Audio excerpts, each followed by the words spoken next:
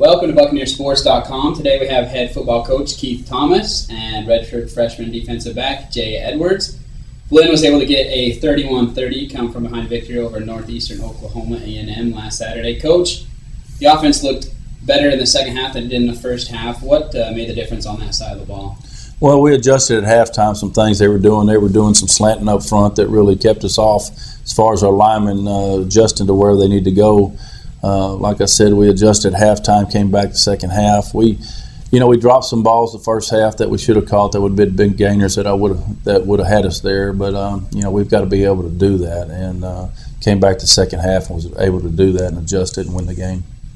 And aside from a couple big pass plays given up on defense, I thought the defense really held strong. Who stood out for you on defense on that side of the ball?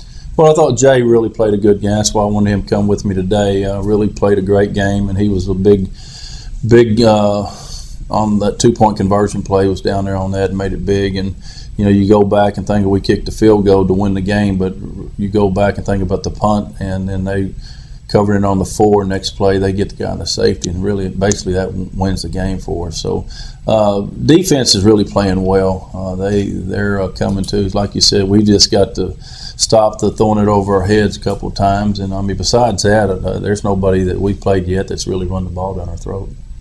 And Jay, the offense struggled in the first half. Did the defense feel any extra pressure out there to perform and keep the game close?